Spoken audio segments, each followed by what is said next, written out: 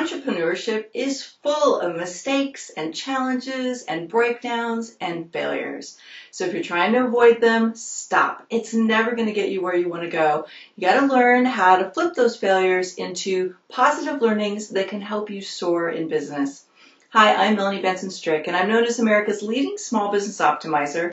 And in this weekly podcast, I'm going to bring you tips, insights, and strategies that will help you optimize your business so it performs better. Ultimately, we want you to make more money and we want you to get more successful. So it's either going to be me or a special guest who's got some great insight to help boost your results. And today, I want to talk about flipping what we might call failures and breakdowns and challenges into the knowledge you need to be able to make really, really powerful decisions and get better results in your business. Now, I'm just coming off a big launch, and with all launches, if you ever ask anybody out there who does launches where they bring their program out to their community in a bigger way, there's going to be things that fail. Things you thought would work, won't. Technology you thought was going to be easy, isn't. Team members who you thought had it all handled, won't. It's just the nature of the business.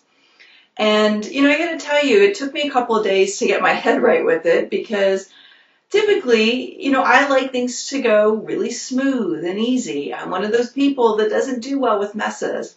And I don't like when things break down because, heck, I'm disappointing somebody. And I take it really personally. It's really important for me to take care of the people who are part of our launches and to take care of our clients. So if something's not going right, I'm going to do whatever I can to make it work better. But here's one of the things that I always come back to if I'm in a funk or I'm feeling bad or I'm realizing, wow, a lot of stuff didn't work right, and I may be even doubting whether or not I want to move forward on something. And that is, everybody experiences the same thing. None of us are isolated from it. And it helps me when I'm coaching clients who are trying to take big leaps to help them remember that this is a part of growing. It's part of expanding out of our comfort zones. Part of learning new things is we're going to make mistakes and things won't always work the way we want them to. So how do you flip things around and, move through a period where things maybe aren't working so well so that you can turn them into great successes for you, the people you serve, and the community that you're in? Well, first of all, I truly believe we have to start with our mindset. And the mindset it has to be embraced that A, we're not alone, but B, you have to get really clear, what are you making that situation mean? So I do a lot of work with mindset. If you don't know that yet, you'll learn that soon as you continue to watch my videos and tune into these podcasts. And I'm really clear that everything that happens on the outside starts with what we have going on in the brain and in our mind and the thoughts we think and the patterns and how we use our limiting beliefs, and we either override them or let them rule us. And so one of the things we have to tackle first is we have to be really conscious about what we're telling ourselves about this mistake or the failure. And it's really easy to slide into, I'm a mess. This isn't going to work. I'm not cut out for this. This isn't working right. There must be something wrong with me. I'm a loser, or, I'm whatever, fill in the blank of I am. And by the way, if you are thinking to yourself, oh, I don't do that, I want you to really pay attention to your thoughts next time a mistake happens. What do you do in your mind when that problem occurs? None of us are immune to it, but catching it quickly and basically retraining your mind to think better thoughts about the situation are key. So if you're prone to I screwed up, I'm a failure, nobody's going to like me, I've let everybody down, and it brings your energy down, just know you're constricting the flow of positive energy already. And so all you have to do is catch yourself and say, all right, what do I need to do now? Or how could I make this mean something better? Okay, so again, defaulting back to, okay, well, I know I'm not the only one this happens to, but now what we do with this thought pattern and how constructive we get from this moment on will define your ability to raise your vibration and to achieve higher levels of success. Because here's the thing. Deep down inside, your subconscious mind does not want to fail. It does not want to get hurt. It does not want to let anybody down. Most of us, we truly want to be good and do good and have good experiences. And so when we are creating something that could be different from that, there's a part of us that's going to resist stretching and growing and getting out there in a bigger way if the subconscious mind thinks, oh my God, something bad could happen. So you really have to train your mind to think better thoughts. You have to change the meaning you give failures and breakdowns and issues. And here's the way I do this. So I do a couple things. First of all, after embracing this idea that, okay, this happens to everybody, when you're risking and challenging and pushing against your comfort zone, things are going to not go the way you anticipate. But now, how do we make it constructive? First and foremost, you've got to gather the learnings. And back in the day, when I worked for a Fortune 500 company, I worked on many project teams, either leading them or participating in really big initiatives to help transform the way we got results for our clients. I was involved in what we call total customer satisfaction teams.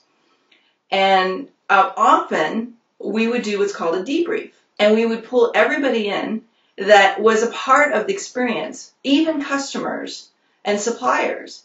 And we would find out what didn't go right, what did go right, and how can we learn from the pieces that didn't go the way we wanted. And then we would take that knowledge in and we would really look at which of those pieces, if we were to really get present to the parts that didn't go right and what we just learned, how could we do better? Which brings us to the second piece of the flipping the failure process, and that is, what can I do better next time? So we might look at what's the system, or what's a process, or what enhancement do I need to make? What team member was I missing? Where did I have the wrong thought process going into this and I need to do it better?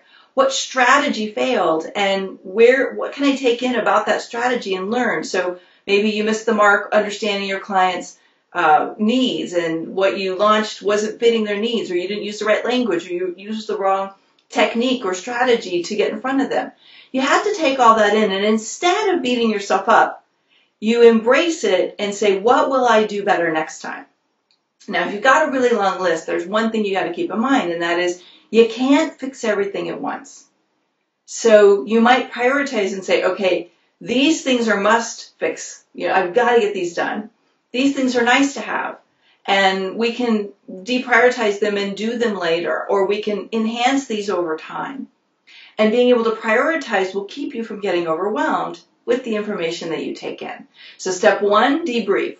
What did we learn from this? Step two, what do we need to fix? How can we put something in place to prevent it from happening again? Really, that's what we're trying to do is when we learn, the definition of insanity is doing the same thing over and over and over again, right? So you got to learn from what doesn't work and then make better decisions going forward. For some of us, that means you've got to hire better people, or you need more advanced technology, or you just simply need to take some time to really master the step you're doing. And there's no better way than to get out there and, just go balls to the wall, so to speak, and try it and get out there. You cannot change the results you're getting if you don't try new things. So you just have to embrace some of that uncertainty and some of the risk of trying new stuff. There's no guarantees. Now, what's the third step? Well, the third step is to recognize where you need help. And I was having a conversation with a friend of mine earlier, Marnie Batista, and we were doing one of the editions of this podcast, and she was talking about, one of the ways that she minimized her risk as she got started was she hired a coach right out of the gate and did exactly what they told him to do. What many of us do is we go into this guess process and we try to figure things out on our own. Well, if you're willing to really up-level the risk, go for it. But if you want to be able to guarantee better results, you're probably going to need some help. You need someone who is either had the experience or can help you make better decisions, or can help you streamline your process and look for the learnings and the better solutions now that you have the information about what didn't work. So don't be afraid to reach out and get help. As I mentioned before, when I worked for a corporation, we would tap into our clients and ask them for input and ask them to help us implement these solutions in our ongoing relationship We would work with our suppliers and come up with new solutions. We'd bring in our team and ask them, how could we each perform our roles better? What was missing? What systems did we need to have that we didn't? When you're an entrepreneur, you may not have that luxury. You may not have the budget to do all of those pieces. So you have to ask yourself, is there a coach or a mentor or an expert who can take off a piece of this puzzle that's confusing to me or I'm not doing well and do it better for me?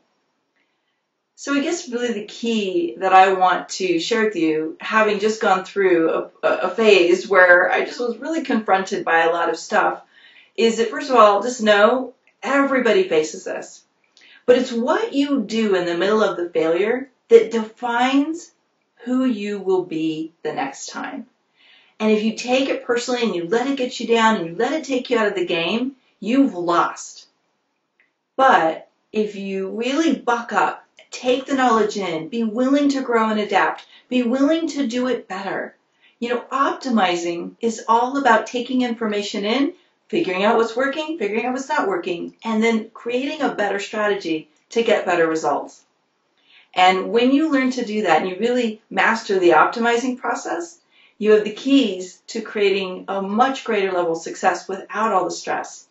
But remember, it all boils down to what you tell yourself. Make up a better story about failure. It's just information, doesn't define who you are. It's how you handle it that defines your reality and your results. So I hope this was helpful for you, and I'd love to hear your thoughts and your comments. How do you handle failure? What do you do when things don't go the way you want so that you can rise above the challenge and the breakdown and create better results in the future? I'd love to hear your thoughts on the blog at melaniebensonstrick.com. And if for some reason this episode isn't right at the top of the blog, just type in flip failures in the search button and you'll find this episode. And you can just go into the comments and tell me what you think. I'll be back again next week with another guest interview, so be sure to tune in and get ready to take some great notes because it's a good one. All right, we'll see you guys soon. Bye for now.